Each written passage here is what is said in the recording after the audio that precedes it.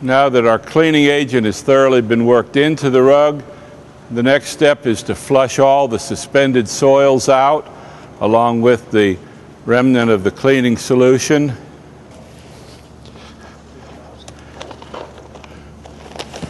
And you'll probably already be able to see here in the early stages of this cleaning that the colors are really popping out there. The use of a hard plastic rug squeegee aids in removing water along with spent cleaning solution and, most importantly, soils. Notice how much dirty water that is being removed from this rug.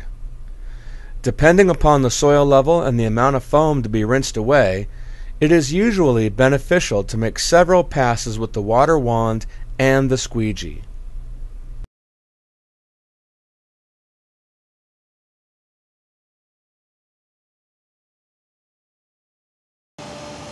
Going to flush it one more time from the back side of the rug.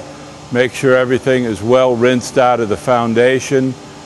You may also notice as Doug's handling the rug, when he moves it, he keeps it doubled up so that there's no chance of tearing at a weak spot.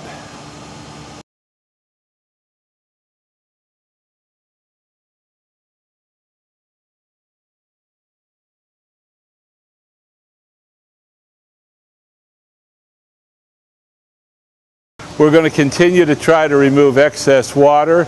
Along with that water, we're removing more soil from the foundation of the carpet. We have the compression roller that acts to compress the carpet, to weigh it down and squeeze out every bit of water and every bit of soil.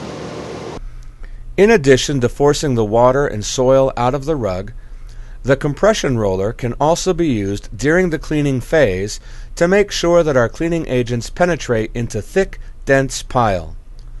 The roller compresses the rug like a sponge. After the roller passes over, the rug will pull the cleaning solution deep into the pile and foundation yarns. Notice that only a little water is left in the rug after use of the compression roller and squeegee. With much of the water out of the rug, it will be easier to maneuver the rug to the drying station, and less water in the rug means faster drying.